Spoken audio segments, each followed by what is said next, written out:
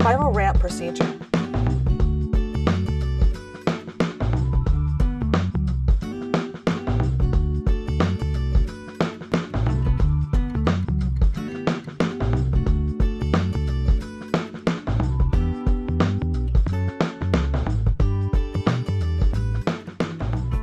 With foot flexed at 90 degrees, start the bandage at the center of the ball of the foot with the lower edge of the bandage at the base of the toes. Wrap either lateral or medial using 2 turns around the foot to anchor the bandage. Once the bandage is secure, take it across the foot towards the heel. Keep the bandage low on the heel, just taking in a little bit of the sole of the foot. Complete the turn around the heel, coming back towards the foot.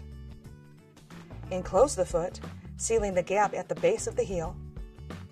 Bring the bandage across the top of the foot to the ankle. Complete the turn around the ankle. Stretch your bandage to 50% capacity and wrap up the leg in a circular fashion with each turn overlapping previous 50% layer.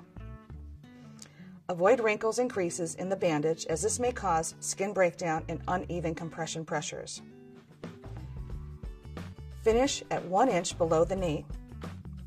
Upon reaching the knee, if you have excessive bandage, it's okay to cut that off and secure the remaining with tape. Do not wrap down the leg with any remaining bandage, as this will result in a tourniquet effect, pushing the blood flow back towards the foot instead of towards the heart.